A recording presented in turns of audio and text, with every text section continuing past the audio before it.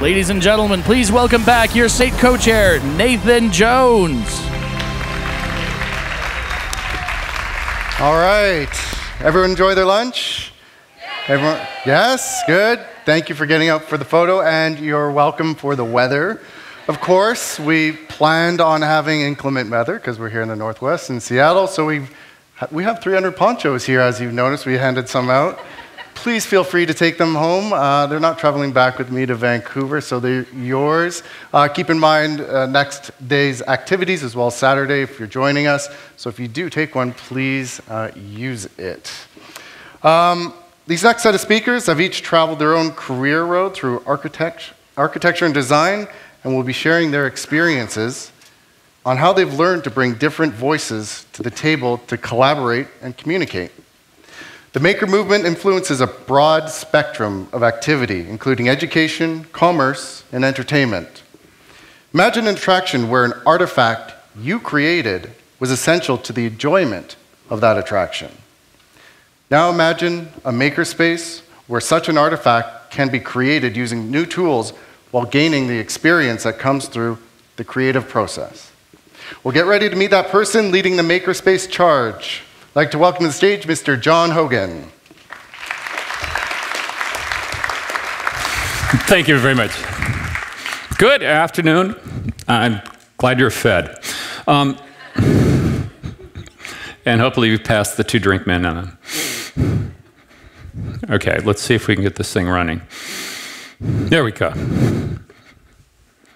Come on, let's see who's going to... Oh, here we go. We are human beings, and we make things. Now, these Neolithic artifacts are everyday items for our ancestors, but they're made with such a refined quality and subtlety that I say it's enviable neat to an industrial designer.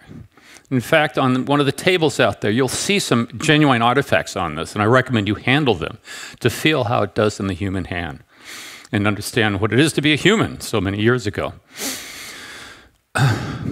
We've been making things for eons, for our epics, and we can define them. The standard of Ur from Mesopotamia, the McDonald's container are simply artifacts made by human beings. But what this is about is the Community College Maker Initiative done in California, in which 24 of the 114 colleges were selected and charged to develop a makerspace. And they did this on $17 million. Now, I don't know what the prices are up in Seattle, but $17 million in Southern California will get you a Beverly Hills fixer-upper. And in Northern California, you can buy an Eichler on an acre in Palo Alto for $17 million.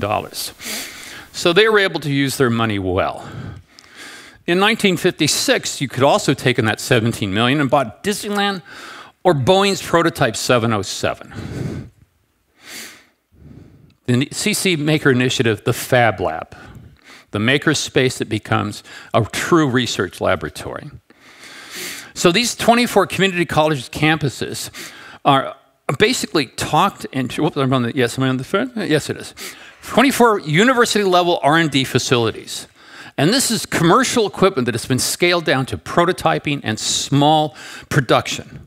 Laser cutters, later lasers that will cut and will etch. We have literally desktop abrasive water jets that you can cut through anything that's up to an inch thick. You got a diamond that's an inch thick, it'll cut through it. We have 3- and 5-axis machines that can work in both soft and hard materials, both woods, plastics, and metals. We have 3D printers that will print in varied degrees of plastics. What else do we have? We have embroidery machines. So you can, literally one student embroidered an animation. They did a walk cycle using the embroidery machine. So this equipment is suddenly tested out. And as I say, it uses Autodesk and Adobe software to run it. And so these software programs have a modest learning. They have, in some cases, large, but for this, a pretty modest learning curve. You're not learning to work a milling machine, not working to work a lathe, or anything like that to make your product. As I say, the students supplied the curiosity, imagination, and tenacity to take this stuff through. Now, we shared And to make this work, to truly make this work in the situation of California colleges or any colleges, is they were made independent. They were not a departmental thing. They were independent of any department. And what it did was it stripped it of the silo mentality that affects education and schools these days. So we did this for 3 years. And we shared weekly meetings. We shared statistical information. We got some information out. And we really plowed along and worked along. And that information is actually available online. But what happened, and again, the experience of an individual like myself who has seen the past, I saw in this community, essentially, the ability to make things, how can I best describe it? It's basically the individuals were working like the labs that I saw at Hasbro Toys when I was working there, or the Disney labs during Epcot. They were fully concentrated, working on an idea and working it through. They didn't know that. They didn't notice it. I did. I saw that. So, what it also revealed, and this is where it's education, guys, hang in there with me, is that this became one of the few places in California colleges or any colleges in which the 3 domains of learning occur in this area. Singularly in other areas, maybe 2 more, but this is the place where all 3 domains were richly exploited for education. Now, I'm going to talk about education, and I'm going to go back to 1956. And that was the year that Benjamin Bloom, and again, this is 1 year before Sputnik sent everything crazy, and 3 years before Richard Feynman's There's Plenty of Room at the Bottom, who sort of started the concept of nanotechnology. And so Ben Bloom and his group out of Chicago write this extraordinarily popular book called Taxonomy of Educational Objectives. This classification of standard goals, of educational goals. Handbook 1, Cognitive Domain. Now, Bloom's taxonomy, and as it's been called since, is classified in the learning processes. And there are basically 3 learning processes, or domains of learning, kingdoms. The cognitive domain is the domain of learning facts, figures, it's logic, it's science. It's the most defined domain that was done on this one. The second is the affective domain, the kingdom. This is the kingdom of the emotional learning that we do as human beings. And why we can't necessarily measure those aspects as easily as we can in a test or a scantron, it is an effective and necessary type of learning. And finally, there is psychomotor domain, the kingdom of the physical learning. The learning that we take when we learn to write our name in script, learning we would do in a sport, or learning to play a musical instrument, anything that requires coordinated physical effort and training. Now, American educators took to this like ducks to water. And they did it because they had a huge influx of kids coming into the whole situation. And as I say, it's a vaccine. It's like Salk's vaccine for teaching. And I can scaffold really well under the domains that Ben Bloom figured out. But as I say, everything was coming up roses education-wise except for one thing. They forgot to define the affective and psychomotor domains. And they could not define it as well as the cognitive domain. So what happens is American education kind of shifts into the cognitive domain, so much that it becomes the cognitive bias of modern education. Now, this is why I'm talking to all of you, which I can't even see at the top, and the folks on the bottom get a little light. This is where I need your help. Your simple task is to tell a convincing story, a compelling story that resonates with your audience. This story is experienced on the intellectual, physical, emotional levels as well. And it's so commanding that they want to experience again. Go to any of your places. You'll stand 45 minutes in line for a 2.5-minute show and then run around, get in the back of the line for another 45 minutes to catch that. Man, show me a business that does that. This is it. Now, you effortlessly do this. You may not think about it, but you do this better than anybody else on the planet because you have an obligation to reach your audience. You're highly trained, you're highly talented, you're highly motivated, and you love your audience. And you love your audience because they pay for this stuff, and you can go and work in this business. Now, how this works is simple, and you've seen it again. Classic is Main Street Disneyland. Disneyland was done forced perspective by a bunch of old Hollywood designers.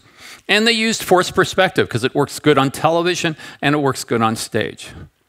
But what it does psychologically, again in the affective domain, is I start with an adult at the opening on there. And as they go along, everything seems smaller at the top. I'm actually playing with their childhood experience. So by the time they're at the end of Main Street, they're kids again. And they're very accepting of this place. Another area is, of course, the Blue Bayou, the Disneyland scene of the pirates. This lovely, languid mise-en-scène, tranquil, bereft of mosquitoes. Should be 10 billion mosquitoes in this place. You're like swatting them like out here. But oh no, we've done a little antiseptic on it. But what happens is that's a gentle quality of a ride. And then suddenly you pivot almost 180 degrees, almost back on yourself, and you drop. And that's the physical domain taking over in terms of learning. Now, along with this past examples and experiences, there's another aspect I want you to think about, and that is the idea of pedagogy, the art and craft of teaching. Now, you have your own pedagogy within the creative arts. You practice similar pedigree and the craft of themed entertainment design, using the tools and technology of the present to tell your stories. Now, the successful story and experience interacts with the audience on intellectual, emotional, and physical levels. And you set it up, say, what are we doing here? Let's do something neat. And usually what comes out is that. So, I want to remind you that as designers, you tell stories that maximize the storytelling experience. You naturally draw from the three domains. And since you know you can teach better than most, I'd kind of like to have you guys go back to teaching. I don't know whether it's at a school or anything like that, maybe on your own. And the place I want you to start is at the bottom. Now, this is in reference to California. It's probably true of every state. But let's take a look at the numbers of students you can go after and the potential to teach or incorporate into this business the next generation. So I'm really not talking to you. I'm talking to the kids who are back in school and I need your help to get them. So take a look at these nice figures. CalArts, there's 1,800 students there at any one time, more or less.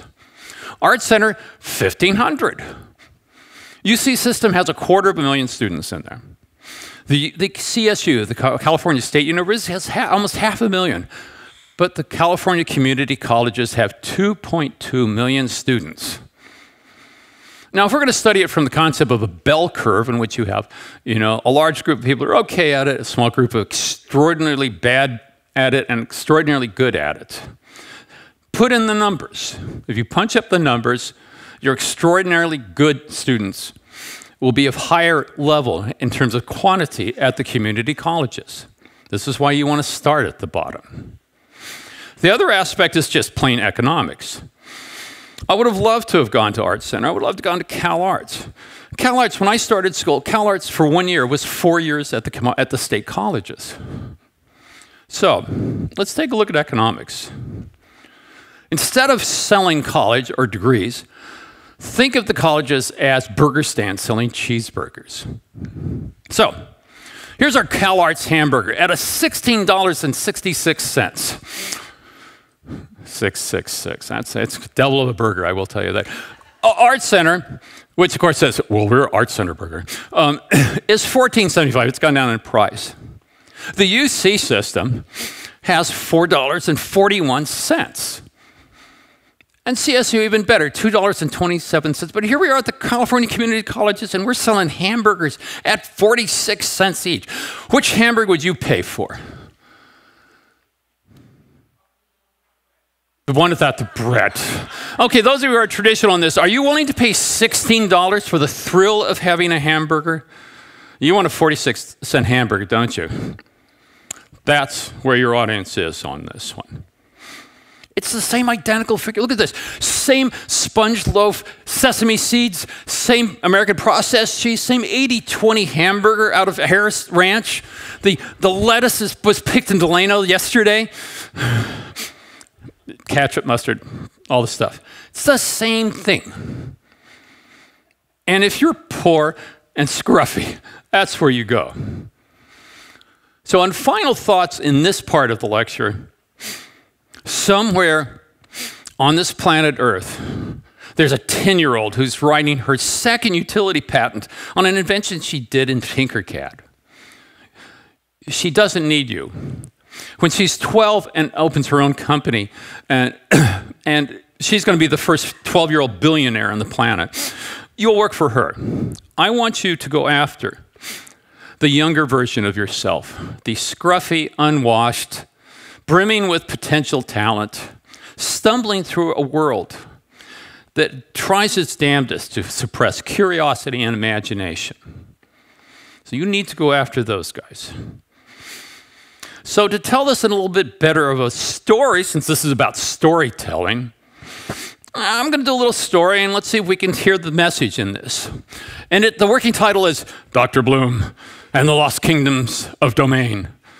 I couldn't afford any music at this time. I would have got ripped, stolen from something else.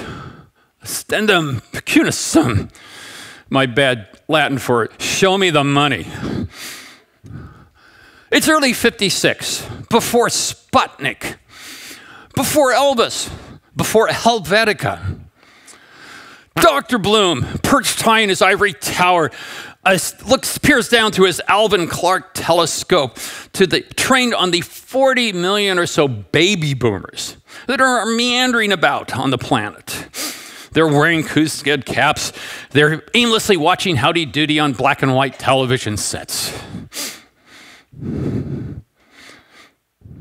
Again, back to the ivory tower. Holy jumping catfish boys, exclaimed Dr. Bloom to his cohorts. We're going to be up to our armpits and all these little brats in no time. And we got to come up with a good plan to push these kids through college like green grain through a goose. Or we're just going to have to pack our bags and find real work. Dr. Bloom and his boys thought long and hard into the wee hours of the early afternoon. Groggy with exhaustion and hunger, a sudden knock on the door, and it wakens them. Thank God for graduate students, was the hue and cry. Whoops, back. As they munched their graduate student-delivered burgers, fries, and shakes, one of the boys had sudden insight. By the way, this is 1956, keep this in mind. If we could graduate students as consistent as that McDonald's guy makes these hamburgers, we could be rich. And that meal was the start of the quest. There's our guys. Dr. Bloom and his boys in tailored suits of hand-woven Harris tweed, outfitted by the very famous Abercrombie & Fitch before they discovered the tween market, with Empire surplus pith helmets atop their heads and cartridge loops stuffed with Parker 75s. They set out for the frontier. Hacking through the dense ivy undergrowth of the dreaded Hutchins hobo jungles. I'll see if anybody reckons that. No. They chance upon a clearing, revealing a hitherto undiscovered country of 3 mighty kingdoms. Maybe these folks know something, muttered Dr. Bloom, as they entered the first kingdom, the psychomotor kingdom. Hacking, they're there.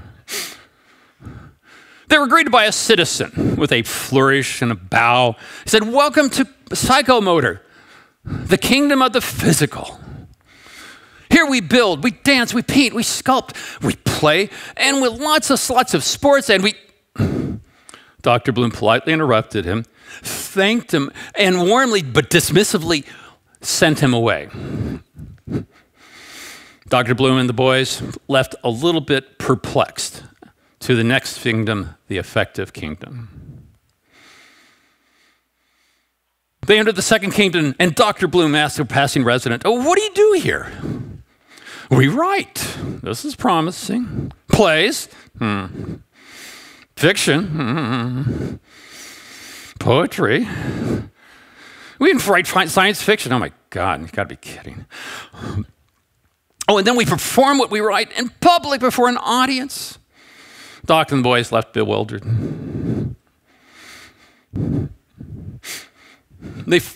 Psychomotor? Is that a Hitchcock film or a Roger Corman film? Quipped one of them. Effective? There's a laughing their heads off or crying their eyes out. They can't even comprehend this. They approach the last. Dr. Bloom says, "Here's hoping."